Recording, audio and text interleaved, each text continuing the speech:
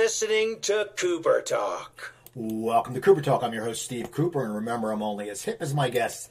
I got to tell you something, people. My guest today is a fellow New Jersey guy, and he's in a band I love. And I remember it was like, God, it must have been like 10 years ago. And I was living in L.A. at the time, and New Jersey had just got hit by a big snowstorm. So I'm posting on Facebook, you know, making fun of them and just giving a hard time. And my friends were pissed at me because as I was posting, we were going live, and my friends... BMW driving down the 101 to go outside in Burbank to drink margaritas. And we were listening to this band. We were listening to his band. And now what's funny is, since I moved back from LA 3 years ago, when it snowed here, I believe last year, I get a lot of shit for it. But my guest is from a band I love, a New Jersey guy, one of the founders of Skid Row, and it's Rachel Bolan. How you doing, Rachel? What's up, man? How you doing? Good. Now, I got to tell you, it's funny. You know, I talk about Jersey, and you're from... It's technically Central Jersey. I mean, I'm in Cherry Hill, which is close to Philly.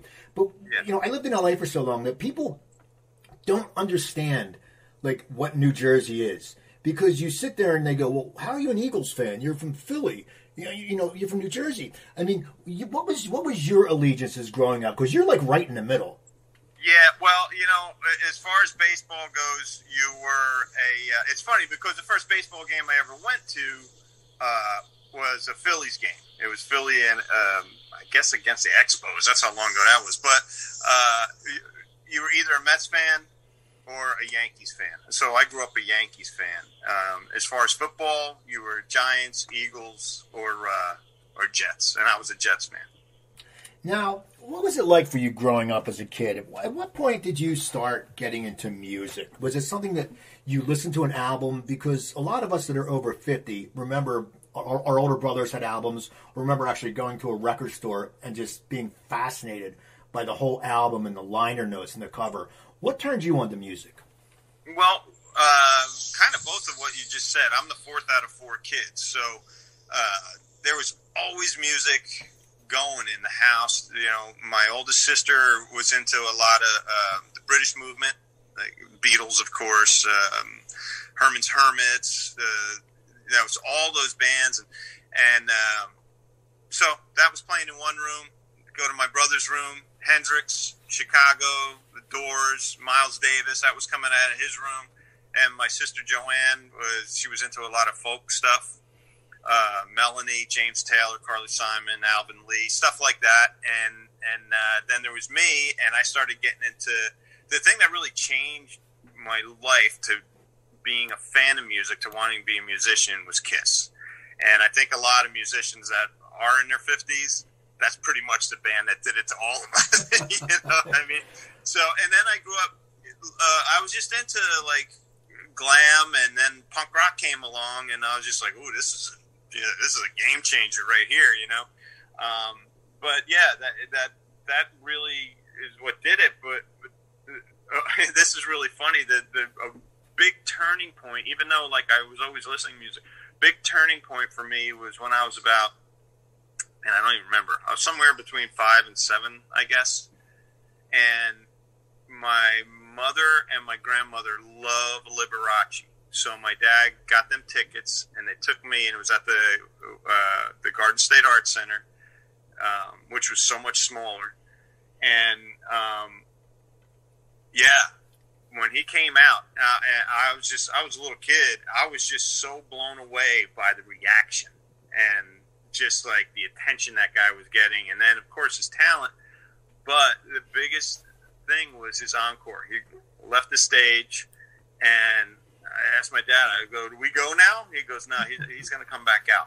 So he comes out, and it's all dark, and he hits the chord on the piano, and his whole suit that he had hundreds and hundreds of lights on it. They all lit up. Then he hit another chord on the piano, and the piano lit up with a million lights. And then a candelabra came down, and I was just like, hell yeah, man, this is cool. I like this. And just like the energy that was in the room, I was like, yeah, I believe I could do this, you know? You know, it's funny you mentioned Kiss, and I remember it was a big thing trying to draw the Kiss logo or draw the Yes logo. And then Kiss came out with an album, and there was a sticker in it. And I forget which album it was, and it was like a razor wheel sticker, and it was cool. Rock and roll over. And if you had that on your notebook, it means you were cool, like you like music. Yep, it's funny because I have that. I still have my original sticker. That was from Rock and Roll Over, and I have it on this. My dad built an enclosure for my stereo from when I was a kid, and I stuck that sticker on there, and it's still there, and I still have that enclosure.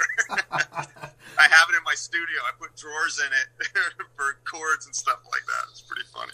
So you know you want to play music. When do you pick up an instrument? When you saw Liberace at 5, of course you weren't playing at 5. Right. When did you pick up an instrument and say, "Man, I want to kick"? I was 12, and I saw the program that came with Kiss Alive, and there's Gene just leaning back, and he's holding his bass, and all the pictures in Circus Magazine and Cream Magazine with blood and just fire, and I just brought the picture down to my parents. I was almost 12. I wasn't even really 12. It was getting towards I guess it was around October, so I was 11, and I brought that picture down to my parents. They're at the dinner table. I go, I want to play what he plays. And they're looking at him. They look at each other. They're like, what exactly does he play?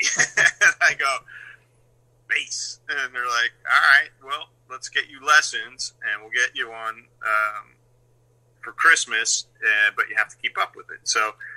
And you have to take lessons, and you got to be serious about it. And they were very supportive, and I went and I took lessons for about 6 months, and I think they thought I was going to lose interest. I just wanted to move quicker. I didn't care about reading music. I didn't care about learning, Mary Had a Little Lamb. I wanted to play Kiss songs, and I wanted to play them now.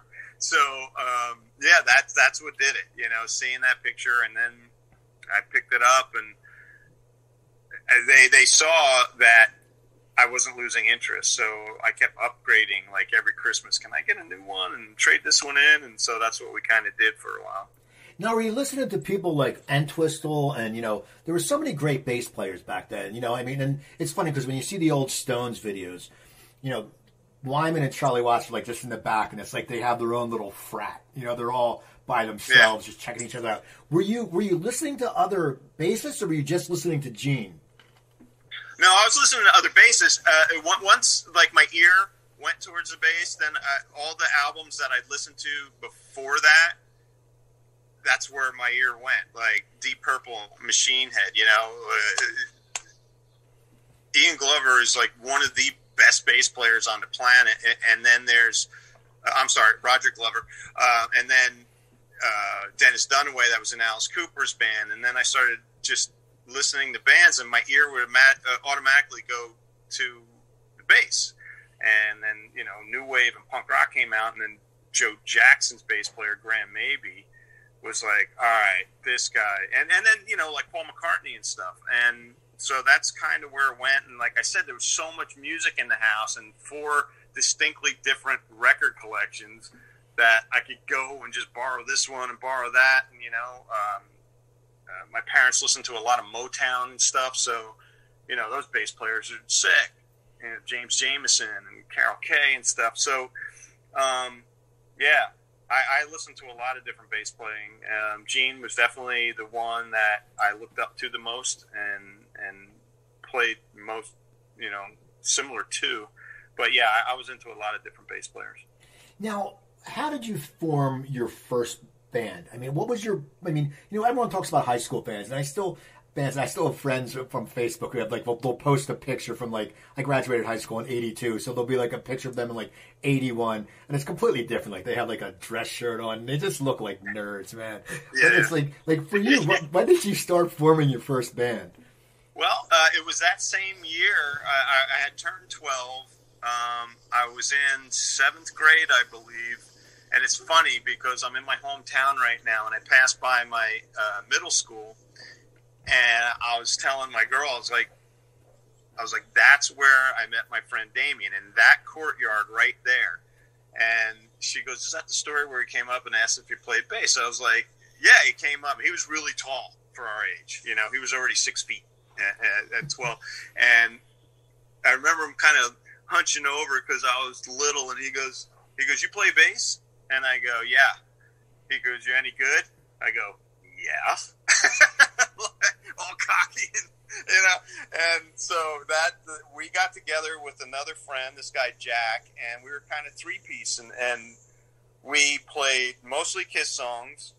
I think we played Tush by ZZ Top, and we played Cocaine by Eric Clapton, and then out of nowhere, Tonight's the Night by Rod Stewart. So we, that's what we did, and we started expanding the set list, like the AC/DC and stuff, and Jack was the singer mainly. I sang a couple songs. But, I'm trying to think of the name of the band. Magic was the name of the first band. We named it after that Anthony Hopkins movie where with the doll. The doll. And he kind of goes crazy. And so we named it after that. So you're in a band, you have the idea, you love music. How does Skid Row happen? Because, Skid Row, it's funny you think about it. Skid Row's been around for a long time. Like, bands, and you guys have seen the hills and valleys of grunge and stuff like that, which I want to get into. But how did Skid Row come about? What was it an idea to be a cover band or an original band? Or what was your thing when you and Sabo hooked up? Well, no, it was original. Because I had a band with Scotty Hill at the time, and we were all original. And then Snake had a band, and they were all original. And then he split the band up or something, but he was still writing songs. And I met him, and he goes, "Hey man, we're looking for a bass player." And the band that Scotty and I were in had pretty much ran its course. Scotty and I always staying close. We're like, man, I'll go where you go, or you go where I go, and thankfully we were able to do that. But, we just got together because he worked in the town that I lived at a music store. So we got together and said, well, I'm the songwriter for my band, you're a songwriter for your band. Let's sit in a room and see what we come up with, being that we're both going through transitions of bands, so you see what this amounts to. And that's how it started.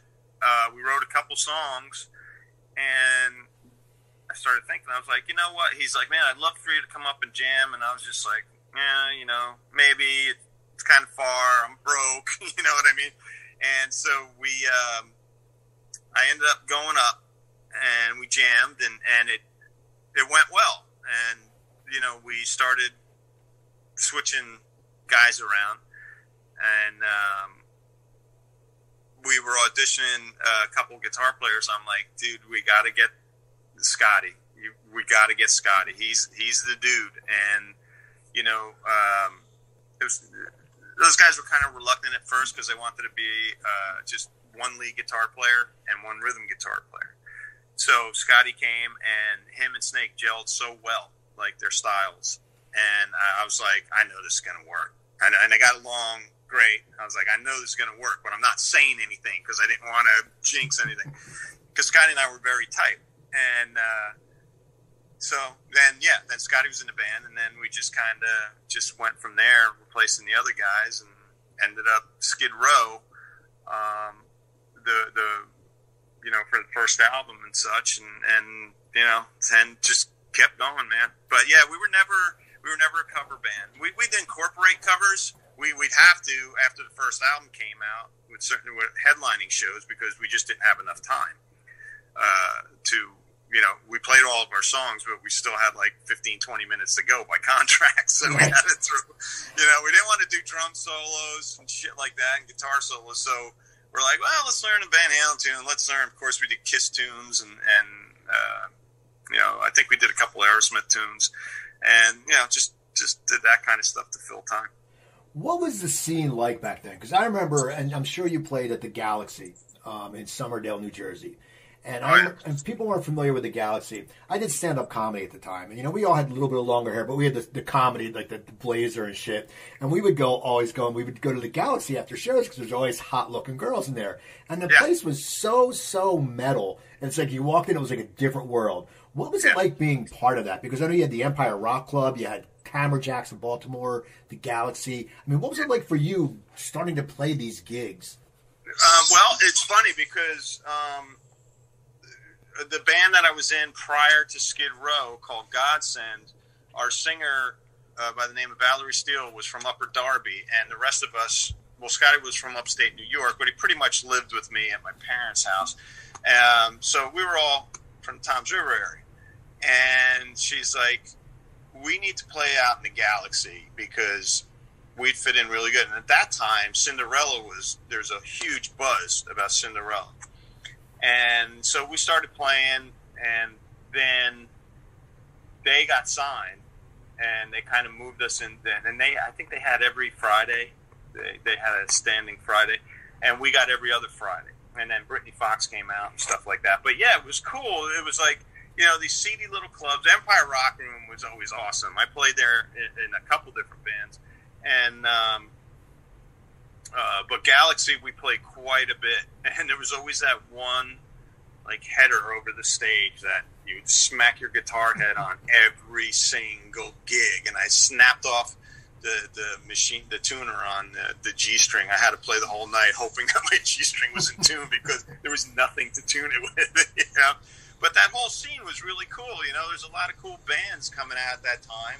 Like I said, Cinderella, and Skid Row wasn't around yet, but there was a connection eventually with Skid Row and Cinderella because Snake had auditioned for Cinderella, but they went with Jeff because he was in the neighborhood, you know what I mean? That kind of thing. And I guess they just thought it fit right. Obviously I benefited out of that because if he was in Cinderella, we would have never got together. We wouldn't have done what we did. So, fate. I was having this conversation with Eric from Cinderella, and he's like, "Man, could you imagine if we said, yeah, let's take Snake?" He goes, there would be so much music missing from musical history. And I was like, man, that's really, really deep and scary to think about. It is so funny how, like, they call it happenstance happens because, yeah, you're right. It's like the whole thing could have changed and there would never have been, there would have been, you're right, a big chunk because you guys both make up a big chunk of that sound. And it would have just been something that, Snake may have not worked out with them. It may have been a different sound. And that's what makes music so interesting. Yeah, it really is. It's just, the way it happened, man. It's just, there's a lot of chance in it, but then once it got solidified, we just worked our ass off. How hard was it for you to get a record deal? Because, metal was becoming big. I know it was just at the time the Sunset Strip, everyone was blowing up. I mean, but you guys were in Jersey. Did you get a deal pretty easily, or did you have to jump through hoops for a while? Well, it came easier than a lot of bands. I mean, we had the luxury, obviously, of Bon Jovi being in our corner, and John was really, he was a champion for us, him and Richie, which led to being managed by Doc McGee. And, we had a lot of good songs, and those guys kind of nudged us. It's like, well, they wouldn't just say, here, put this part in there. They would be like, you know what?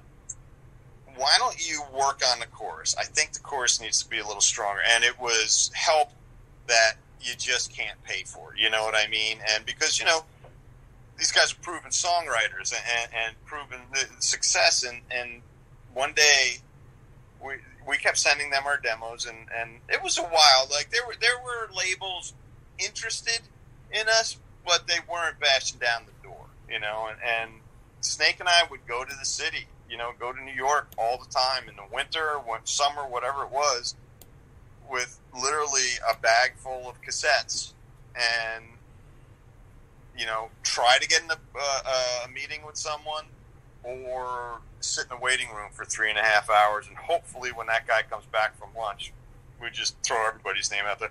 Hey, we know Doc McGee. Hey, we know John Bon Jovi. Hey, we know Rich Sambora. The whole thing. We're friends. We played here. And some people were cool, and they'd be like, well, we'll take the tape, whether they listen to it or not, I don't know. But, it worked out, and then some time went by, and the great thing about, and a very important thing that John and Richie did for us, and at the time it was frustrating, and it would make me mad, but looking back, they would just be like, you're not ready. You're not ready. You're not, and when you're a 22-year-old kid and you could see your success just right over the edge, right over the hill there, and someone keeps telling you that you're not ready, you're just like, you get so frustrated. But that was so important to us because we weren't, and they're like, stop giving people demos. You guys aren't ready to play these for people. And we thought they were great as songs. We thought we just wrote "Let It Be" with somebody. You know what I mean? And it's like that was so important. Then one day they called. They were in the car together, and they called. They go, "Okay, it's time to get a record deal. You guys are ready." Yeah, and it was a big day, man. We were just like, all right, let's go for it. Now, do you think, because, nowadays everything, you can send things through YouTube and internet and stuff like that. Do you think it made you guys want it more because you really had to pound the pavement? It's not like you sit there behind your keyboard and go, oh, yeah, well, okay, I'm going to send 47 messages with a clip of my song to all these record companies. Do you think it made you guys tougher just because you had to sit there for 3 hours and you had to sit there and go, Christ's sake, man, if something doesn't happen, we're screwed? Yeah, I think it did. And I think that's how every band should still do it.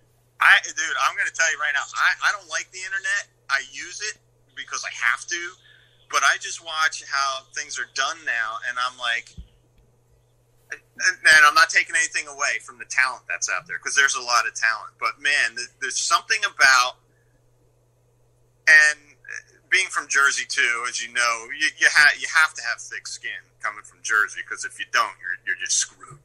But there's something about getting on a bus that smells like piss and puke and cigarettes, and going to New York, getting out of Port Authority in the freezing cold, and then not being able to afford a cab because you need the bus fare back, so you walk and you freeze your ass off and you do whatever you can. Man, it just makes you so much more passionate and just so much more attached to what you're doing. And to me, it made me feel that we're so much more responsible for what we created. Does that make sense? Oh yeah, I mean, well, I think it's anything. You're right. It's that extra instinct, man. You have to deal with the surroundings, and it's something, and like entertainment acting has changed, where people now do taped audition. It used to be you go in front of a bunch of people, and if you look like their old boyfriend, they're like, oh, screw this person, we don't want to give him a part. And now it's like everything, even the process per se acting is, before it was, you got to do that scene in one take. Now they can chop it up and digitally and digital. Yeah. I like the real stuff, man. Now, when you got the deal, when you start recording the album, what were your guys? I mean, we all have, we think everything's going to be great, but what were your actual visions of what did you expect to get from the first album? I mean, did you expect it to just blow the fuck up? I mean, seriously. Well, no. Hoping it would, yes. Knowing it would, no. It's like, because my whole life, all I thought about was, being in a successful band. Not so much about being a quote-unquote rock star, but just being in a band that everybody liked, and being able to go on tour and be able to play in front of a bunch of people and being able to write songs that people dug. So in your head, all that time, yeah, you're doing all those things in your head. You're on stage every night, and all these songs are on the radio even before anyone's even heard them. So that's the dream, and that's the vision. And then once it starts happening, you're like, and a lot of times it happens exactly how I imagined it. You just have to sit back and reflect and go, wow, this is unbelievable, man. This is unbelievable. Like, here's a for instance. Okay, so Seaside, New Jersey. Used to go there all the time in the summer. I used to hitchhike there. I lived so close. So they'd always have, with the spinning wheels, the games. You could win albums. You could win 8 tracks. You could win cassettes. You could win a poster of a band. But they'd always have the bands that just released an album blaring out of the stands, like wherever you go. I remember being little and going, someday I'm going to have a band that's blaring out of there. I'm going to do this, and someday I'm going to be listening to that. And some of my friends were like, yeah, man, yeah. Some were like, you already got a better chance of getting hit by lightning. This is never going to happen. So I went up with a few of my friends after the first album really broke. And we were walking down the boardwalk, and it was at that point where it was really weird because we were very popular, and so I wore my hair up in a hat, which was just really weird and embarrassing for me. Like, I felt like a complete idiot because, this is where I grew up. But that said, we just walk up the ramp onto the boardwalk over by JR's, and I hear Rattlesnake Shake off the first album blaring down the boardwalk. And I look at my friend. He goes, I was there when you said it, dude. I was there when you said it. And, man, and still to this day, it gives me chills telling that story. And it was just so cool. It was such a good feeling, man, and to have that happen. So, how did Sebastian end up joining the band when you guys were in your younger area? Well, we were looking for a singer, and we auditioned quite a few, actually. We had a lot of tapes that we just said thanks but no thanks. But we auditioned, I guess, about 4 guys that we weren't crazy about. And a friend of ours, Dave Feld, who ended up working at Atlantic Records for a time, he was Mark Weiss, the photographer. He was his assistant. And so I guess Sebastian jammed at Mark Weiss's wedding or something, and this is before we knew Mark Weiss. And Dave called us. He said, "You might want to try this kid out. He's a little rough around the edges, but there's something there." So we did, and it worked out. Is it hard bringing someone new into the band when you guys were the backbone? You founded a band. Was it hard to bring in a singer because you guys know what you can do, but the singer really has to deliver your goods because you guys are writing it. Right. Yeah. Well, yeah. That was the situation with us. Like, we wrote and he sang. Snake and I write 90 to 95%. We write the bulk of the song. So, yeah, it is weird, but it translated easily enough to where he was able to pick up on it pretty quick. Now, you're getting bigger, the album's selling, you start going on tour, and you're not playing the clubs, you're not playing the Galaxy or the Empire. Tell me about some of the early tours, because you opened for some great bands, and it must have been pretty cool to work with these people, because they're probably people you looked up to. Yeah, man. I mean, going out with Bon Jovi for as long as we did, they were buds. You know what I mean?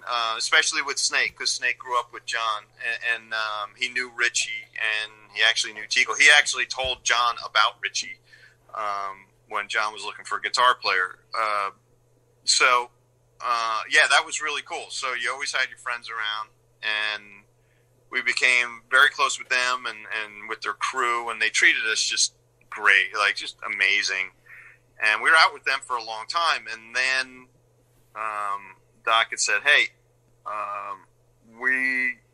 the crew was going to Europe to finish up the tour that they didn't." I guess Dr. Feelgood was just about to come out, or they were working on, I forget, but they were finishing up the girls' tour that they didn't get to finish because I guess they all went to rehab. I don't know what the hell it was. But anyway, they were going over to do that, and Doc said, "Yeah, we're going to put you out with Motley Crue in Europe." And we're like, "Cool." So we're like, man, we're going from one huge band to another huge band. And we went out, and just, that was really fun. I didn't know those guys real well. But became buds. Obviously not as close as to Bon Jovi guys, but then we're like, okay, we're going to go home, and we thought we were going to go home and chill and probably start writing another record, and then they're like, "No, Aerosmith wants to take you guys out." And for me, I was like, the only other thing you could say is that Kiss is going to take us out, you know what I mean, or AC/DC, because now these are the band, like, I like Bon Jovi and I like Motley Crue, but I grew up and I cut my teeth on Aerosmith. You know what I mean? And Tom Hamilton is another of my huge influences. So for me, I was just like, you got to be kidding me. And when we went, it was pretty amazing, man. And we were out with them for a while, and they actually wanted to bring us out on the last leg of the tour. and we had to say no, and so they took Joan Jett. But the reason we had to say no is because we had to just start working, and we had circled the globe so many times at this point. We're out for the better part of 2 years, and we've hit so many markets, and we didn't want to burn out. So, but man, that no, because they came up with this plan. So they sent each guy according to the, Steven went to talk to Sebastian, Tom Hamilton came to talk to me, Joe went to Snake, Brad went to Scotty, and Joey went to Rob, and they were all like, "Yeah, you guys should come out," trying to make it sound like it was really casual, but it was planned. They were just like, well, "Let's separate them." There's strength in numbers. If we separate them, one of them's bound to say yes. So we were just like, "Oh man, Doc doesn't want to keep us out again," and yeah, that was rough when your idols are saying, "Yeah, you guys should come back on." No, be honest with me. We all hear stories, and Jeff from Cinderella told me some stories about, Richie Zambora taught him some things on the road about at the Spectrum where you could hook up with a girl and stuff like that. What was some of the debauchery like, man? Be honest, because you guys were a happening band, and it was a time where people weren't so uptight. I always say there wasn't any political correctness because no one was dicks. We were just like good people. What was it like for being? And you were a young guy, and you guys. I mean, what was it like at that time? Well, for me personally, I drank. I've never been into drugs, and I didn't really smoke weed. But drinking was my thing. I like to drink. I still like to drink. But drinking and women were my thing, man. And it was just like, and when you were out with Bon Jovi, and you got like 85% female in the audience, and you're 23 years old, and you're on MTV, you're just like, yeah, I can't believe I could get used to this. You know what I mean? So yeah, that's where it went with me, and none of us were really. There was a couple of us that got into things a little harder than booze, but we didn't. We trashed an occasional dressing room or hotel room. Snake and I were bad at hotels. I forgot about that. Him and I could do some damage in hotels until we got the bills, and Doc is just like, you're having fun, but you guys just did $3,000 worth of damage to your hotel rooms when we used to share. It's like, it would be easier if you guys just paid for your own room. It would be cheaper if you did that. And we were like, yeah, we better stop doing this. But nothing too crazy. Now, you're traveling. Now you get back to the gear for the second album. Are you worrying about the sophomore slump or the jinx? Because the first album was huge. You've just performed, at crowds, which, you're playing with bands that are just loved, and the people are loving you. What is it like when you sit back and get into the studio? Because the responsibility is mostly on you and Snake to get the writing done. Mm-hmm. Yeah, you know what? Everyone, I heard the term sophomore jinx, and I just ignored it. And then people kept saying that to us, and it started to get into our heads. We're like, well, let's just chill, and we'll when ideas come organically, they'll come, and people just kept saying that to us. We're like, stop saying it. So it kept slowing the process. And then we get together and jam, and we had ideas and whatever. But then all of a sudden, Snake and I just started, like, things just started coming out. And, Monkey Business, he goes, man, I wrote this riff and a few different parts. Why don't you come over and we'll start throwing down some lyrics and melody. And I'm like, okay, cool. And he played it for me. I go, give me a minute. Let me go in the other room and just start jotting stuff down.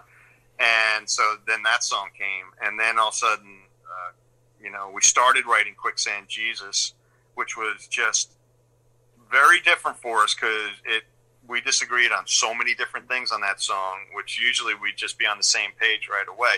And that song took us almost a month to finish. And that's the only song that's ever done that.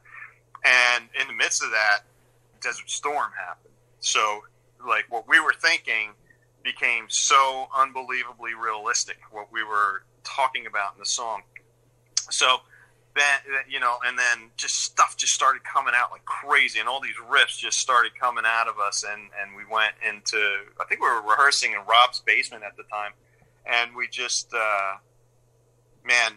it just started coming out, and then next thing we know, my battery's getting low.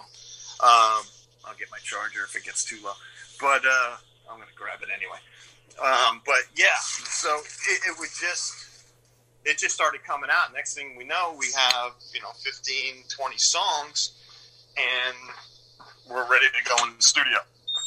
And then we go in the studio, and it goes really well. The stipulation was, do not put us in the middle of nowhere again to do this record, because the first record, they wanted to keep us away from any distractions, so they put us in Lake Geneva, Wisconsin, where there was no distractions. Like, there was nothing to distract. Unless you played golf, there was nothing to distract us. So we did that. We're like, don't do that to us again. That's when we started learning, hey, we actually can make some of these decisions. So they put us in Fort Lauderdale, Florida. Well, that was pretty insane. Driving cars way too fast, Now, what was when you guys would write together? Were you like said, okay, I'm gonna do this, I'm gonna do this, or I'm gonna do the lyrics, I'm gonna do the bass parts, or you write the guitar parts? How did you guys write as a team? Well, I do write a lot of the lyrics. Snake is like, I would say musically is 50-50. Melody is probably more on Snake's side. Lyrics are probably more on my side. But I have to say this one thing lyrically with Snake. He always seems to come up with the perfect opening lyrics for a song. Like, he comes up with a line, and I'll be like, you just painted the picture. You just set the tone for this whole song. He does that a lot. And so when we still write, I was like, give me the opening line, man. But yeah, so we never really had a formula. It just would happen, like, hey, what do you got? I have this riff. I really like this riff, but not married to it, and then we just go back and forth, and I'll do the same with him. Or, Scotty Hill will come in or send us a riff, and we're just like, oh man, let's build around this, and that's just how we always did it. So the second album does well, but now that's when it's starting to change to grunge, and the signs are changing.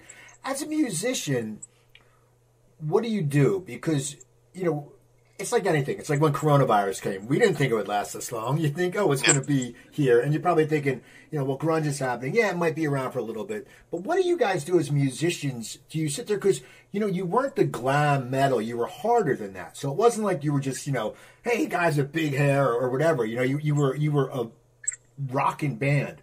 Where were your heads at when you started seeing the landscape change? Well, we were a lot we were heavier than most of the bands, and I don't mean more metal, but we were rougher. We were than a lot of other bands that came before us but we got categorized as glam,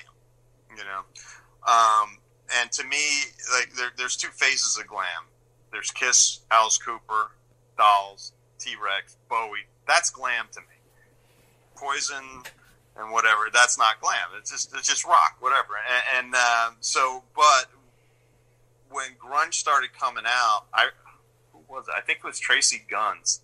He had played me an advanced copy of Nirvana, and this is during Slave, because when we were over in Europe, and he had an advanced copy, and this is how, I guess it was 92. And LA Guns was opening for us, and we always used to get together in each other's hotel rooms and just play punk rock CDs and cassettes, mostly cassettes, because there wasn't a lot of punk rock on CD. And so we play, and he goes, "This is a band. They're kind of punk." I go, "What's their name?" He goes, "Nirvana," and he put it in, and I was like, "This is catchy as hell." I said, "I wouldn't really consider punk." He goes, "I don't consider it punk." He goes, "It just kind of has punk ideals, It's like really gritty, and it's not a singer, and it gets a point across." I go, yeah, it's cool. I go, what label's it on? I was expecting him to say some independent label. He goes, Geffen. I go, we're screwed. He goes, why? I go, they're on Geffen. He goes, yeah. I go, this band that is so raw and just so, like, it's deep, but it's simple at the same time. I go, we're screwed. And, man, and then that changing of the guard came in, and it got to the point where I never really even said I was in Skid Row at times, because I remember one time I rented a car from Enterprise, and I drove the rental back, and the guy was driving me back to my house. He pulled up, and he goes, yeah, my friend's an idiot. He told me some guy from that that lame hair metal band lives here, and I'm like, oh, that's ridiculous. So I got out of the car and went to my house. So what's your game plan then, though? Because you guys are musicians, and it's like, and you grew up listening to classic rock, you listened to punk, so you had that whole idea of music. What did you guys think was going to happen then? We didn't really have a game plan, you know what I mean? Because things were changing so rapidly. We didn't really have a game plan. And with what was going on internally, this was just like someone standing on the coffin lid, you know what I mean?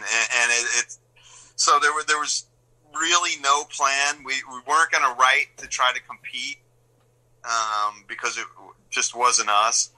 And then eventually the band broke up during the while all that was going on, and that's what happened. They just that grunge came in so strong, and so it was just like a juggernaut, man. Oh my god, it was crazy. Why did you guys break up? I mean, what was the main reason? Was there a certain factor that took place? There were just, where we used to have the same vision and be on the same side and play for the same team, it became very different with a couple members. It just wasn't the same as it was, which it never is. But it just, everyone was just thinking in different directions, pretty much, without talking shit about anyone in particular.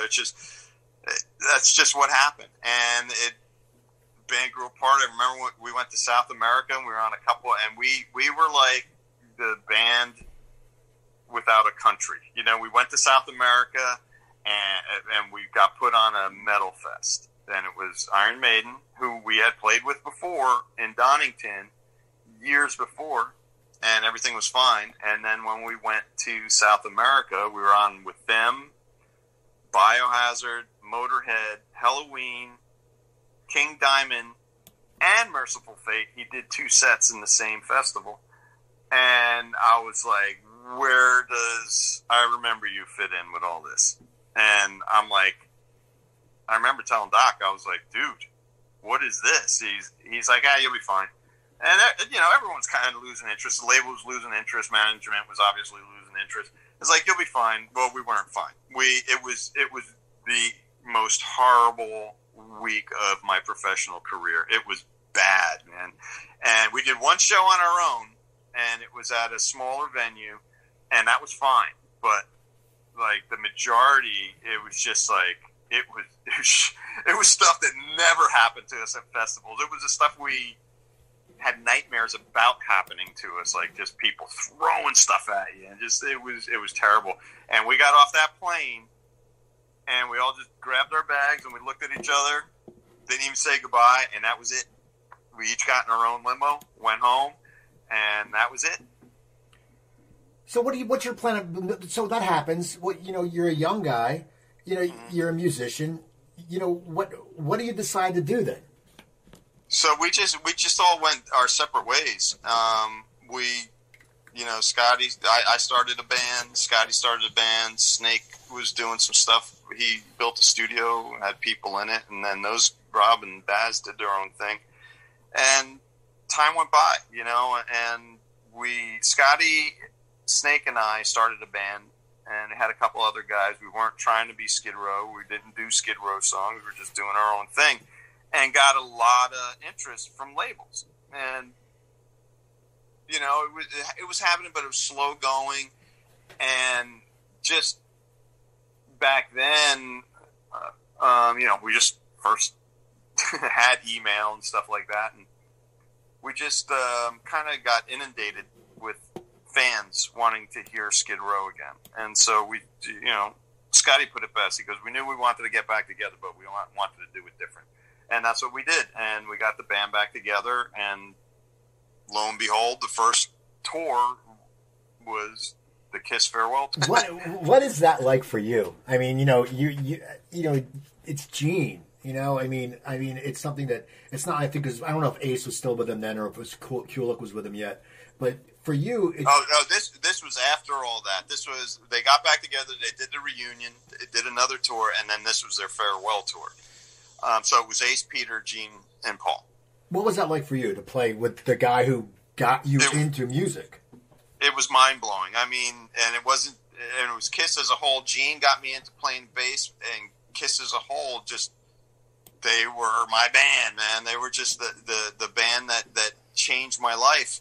And, we knew Gene and whatnot.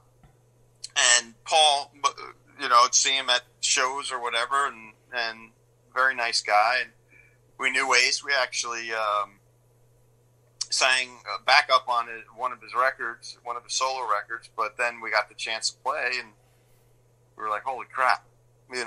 This is unbelievable. So we were only supposed to do 1 month, and then we ended up doing I think all of U.S. and Canada.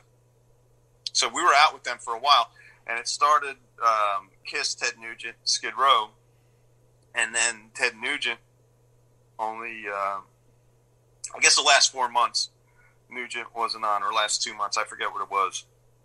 So it was just Kiss and Skid Row, and man, I want to say we did 90 shows with them, I think, and I probably watched all but 2. And that's only because we played a couple doubles, and we had to go do our own gig.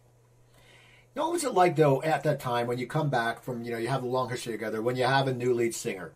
What is it like as a band? Because, Sebastian was, the lead singer who's very loud and flamboyant. It's just, when you hear Sebastian Bach, it's like when you see him on TMZ drunk screaming on Sunset Boulevard, you got that Sebastian Bach. I mean, it's just the way it is. Right. What is it like when you get a new frontman? How long does it take you to trust, like when you had Johnny join the band, how long did it take you to trust him? Well,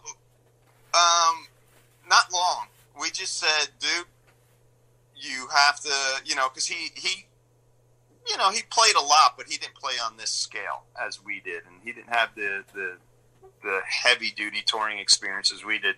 So we just said, man, first of all, you have to pace yourself. Pace yourself with partying, pace yourself just when we go out on stage, but just learn to read a crowd quickly and just trust. Just trust in what we're saying, and just be your own person. And that's what he did, He wasn't the flamboyant guy. He wasn't the screaming guy and stuff like that. And it was refreshing and just, it was cool because it was, 5 guys just going out there and raising some hell and, playing music really loud. So then, since then, he left, and then you had Tony Harnell, but Tony never really started. Then you have another lead singer. How do you go through the process? Like, is it like a breakup? Like, okay, so Sebastian, you broke up, and then you find a girl you like. It's like a marriage. Like, I'm divorced once, so my divorce. I'm in a good marriage now. But then you go into another marriage, and all of a sudden, if my marriage was to end now, I'd be like, oh, what the hell do I do? I'm over 50. What is it like when you have to, when you had that string of, it just seemed I don't know if it's bad luck or bad chemistry. How do you stay together as a band and focus that you guys know you're a great band? Well, I think you just hit it. You know that that we are. As a unit, we're a really good band because we went through a lot of drummers too, and we know we're a really good band. Sometimes things have strong starts and they peter out, you know what I mean? And, things were going great with Johnny for years, and then things just didn't, you know? I'm not saying it's anyone's fault, but things just started not going as great as they were, and we just decided, we're like, hey man, you do your thing, we do our thing, whatever, and that's that. But to answer your question, it's just like, we got to start this again, you know. And the thing with Harnell, it was just a bad matchup, you know. We had another guy that we wanted to get, but the fact that he lived in the UK, we're like, nah, it's just how are we going to pull this off? And then we end up getting ZP anyway, you know what I mean? So, this wasn't the first time ZP was brought up anyway. So, when things didn't work out with Tony, and we knew that was probably going to go that way anyway. I forget whether Z called me or I called him, because Rob Hammersmith, and I were supposed to put a side project together. And Rob and I flew to England, hung out with him, and that's where we first met him. And we just hung out, you know, and drank some beer and whatnot for a few days, and then it just never materialized. Well, Z, this is right after he left Dragon Force, and then he started a band called IMI, and they came out with Skid Row and opened for Skid Row, and then we became closer. And then when everything went down, I forget whether I think he called me. He goes, okay. He goes, let's cut the bullshit. He goes, I think it's time for me to sing for Skid Row. And I go, yeah, let me talk to the guys, and we'll try. And we got him over here, and it was just one of those things, because he's 10 years younger than us, and he grew up listening to us. You know, when we were 25, he was 15, and that's what he was listening to. He grew up in South Africa. It was us, Bon Jovi, you know, that whole deal. And he was like, hey, you guys want to do this song? And we're like looking at each other, we're like, no, we don't know it. You know, whatever song he's pulling out these deep tracks. Give me a minute. You know what I mean? And then it just started working really well. And I got to say, there was never a point with ZP where we didn't have 100% confidence in him on stage, because he goes from this guy, because he's so mellow, he's so chill and laid back, and then he goes from this one guy and then walks out on stage, and we call him the warrior. He just goes out, and all of a sudden he's just like, he just tunes in, man, and he's there. He is so in the moment, and it's infectious, you know, even for like old road dogs like us. You know, I mean, he toured substantially with Dragon Force, so he knew what that was all about. But, you know, still 10 years younger, we may be a little jaded to things, and he came in and it lit a fire under all of our asses, man. And it was seamless. It just came together so quick, and it took all the stress out of it. It took all the stress out of everything, and just the response, the reaction, you know, just watching this guy do his thing. And I think his first show we were doing, it was a decent sized show. It was like 4,000 at the Mohegan Sun Arena, and we were headlining, and it was us and Slaughter and I think someone else before them, and that was his first gig with the band. We're like, okay, trial by fire, and he went out and he kicked our asses. And I remember Scotty looking at me. He goes, "This guy's the best." He goes, "He's the best singer we've ever had, man." And he just and walk off stage, and he's just like, "Yeah, man, let's do a shot of vodka. Anybody got a joint?" You know, that kind of thing. He's just so chill, and he's just a good dude. And it was so just easy, so easy to do.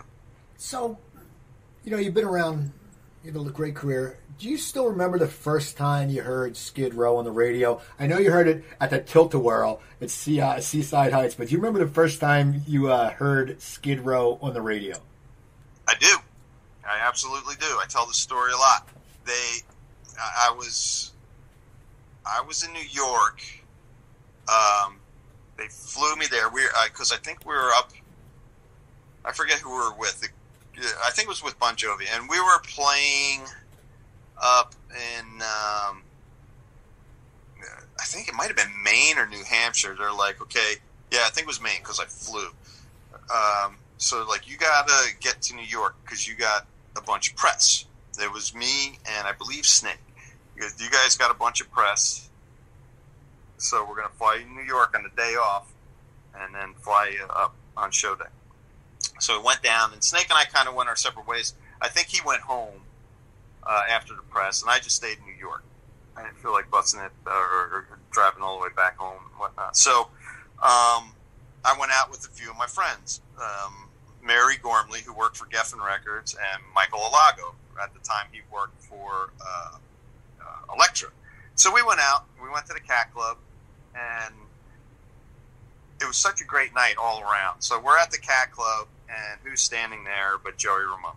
And my friend Michael knew Joey, so he introduced me to Joey, and I was just blown away because I was a punk rock kid. Like, the Ramones were another band that had such a huge impact on me. And so I was like, this night can't get any better. So it went by, drank way too much, and I was like, man, I got to catch a flight in the morning. I got in the cab, and I went back to the hotel. Well, it was hot out, so I had the window down, and we stopped at a light, and another cab next to me had WNEW on, which wasn't really, Skid Row wasn't really WNEW friendly at the time, but 18 in Life was out, and it was breaking, and I heard it coming out of the cab next to us, and I was just sitting in the back of the cab going, this is the best. This is just so cool. You know, I'm like, I got flown down to do interviews because, like, you know, when you're a kid, you're like, yeah, I'm going to say this in an interview, say that in an interview, and this, you know, and I got flown down to do interviews, and now I'm in a cab in New York City listening to my band, coming from another cab and watching the driver, like, bop his head to it. You know, it was just such a cool moment, man. So, what's the future? I mean, with Skid Row, I mean, you know, we don't know what's going on with the pandemic, and, you know, I'm sure, you know, you guys travel a lot, and it's funny, you know, through, like, with Rat, with that Progressive commercial, and all this music's coming back. Just the other night on NCIS, my friend Eric Palladino was talking about Quiet Riot. So this is all coming back. What do you see as a future for you guys? Well, we tour a lot. Like, we do, on the average, 90 to 110 shows a year, right? But now we've been writing to do a new record. We recorded some. We want to make a lot of changes to it. So we're going back in the studio. We were actually supposed to be in the studio now, but Z's in the UK. They're under total lockdown. Looks like we're recording it with Nick Raskulinix, who's a monster producer. He's done Rush, Foo Fighters, Evanescence, Hailstorm. Just go down the charts and you'll probably see his name, Korn, you know what I mean? And he gets us. And so we've been writing for that, and we're going to, you know, when we can, go in the studio, you know, start pre-production and go in the studio, get this out, and just once business is back to normal, we're going to release a record and hit the road again. You know, this will be the first record with Z, and the anticipation from our fans is through the roof because, you know, he had his own celebrity before he joined the band. So everyone's really chomping at the bit for it, including the band. So we're, you know, as soon as we get in the studio, that's the plan, is go and do this and hit the road. Now, you played all over the world. You played huge venues. You've heard smaller venues. What, for you, do you personally like? I know some people, musicians, who really like an intimate space better because even though you feel the energy and the power coming from a stadium or a packed arena, sometimes they say you get lost in that. What is your preference for playing live? Man, I just love playing live. Yeah, the big crowds are insane, you know. But I just like them all. I really do. I just love playing live. We don't do a lot of smaller places. We do a lot of casinos and stuff like that, and they're on the average they're probably about 1,000, which for a band that's been around as long as us, that hasn't had an album out as long as we have, that's pretty damn good. But we not saying the festivals and the outdoor stuff, we're a good 1,000 to 5,000 capacity band. So I don't care. It's like, give me bigger, give me smaller. I just don't care. I just love playing live. And we're just having so much fun doing it. The attendance, the capacity doesn't really affect me. What one final question. You've had the ups and the downs of the career, different band lineups, the change of grunge to, that whole scene. What has kept you sane? What has made you stay besides the love of the music? I mean, there had to be some really crazy times, because when you go from seeing yourself on MTV and you're walking down the street and people are like, "Oh my God," how have you kept yourself sane over the years? Well, you have to start off that way. You know what I mean? I was always kept grounded, no matter what it was, by my parents. I always had a close relationship with them. And my dad said something to me. He's like, man, like, and both my parents are like, once I started making money and stuff like that, they're like, all right, you need to, save it, whether you invest, whether you do, just squirrel it in a bank.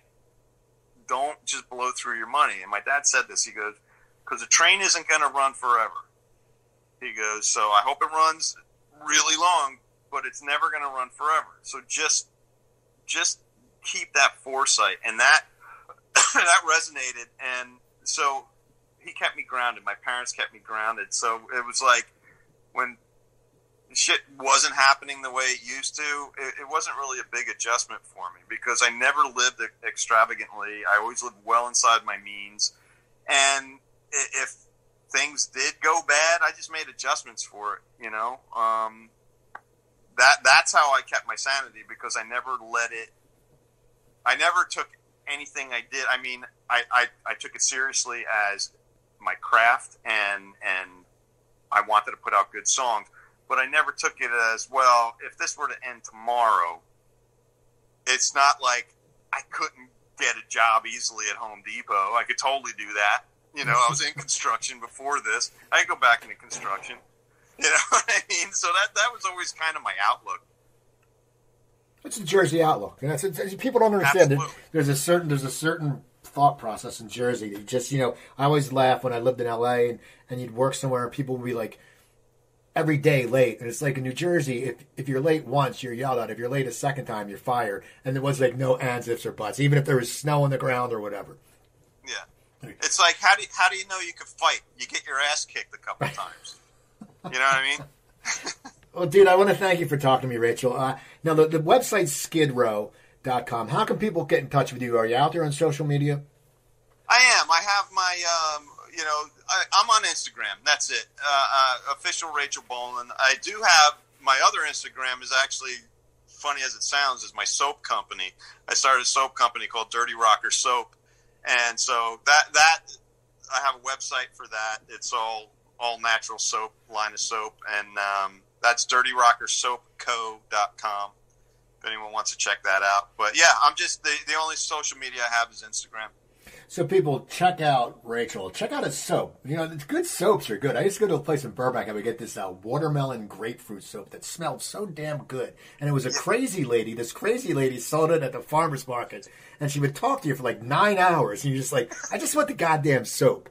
Breathing in too many live fumes. Exactly. Yeah. So people, check out Skid Row, check out Rachel, check out my website, coopertalk.net. You can find over 830 episodes up there. Email me, coopertalk.net. I'm Twitter @CooperTalk, Instagram @CooperTalk1. Remember, I'm Steve Cooper. I'm only as hip as my guest. Don't forget, drink your water, eat your vegetables, take your vitamins, and I'll talk to you guys next time.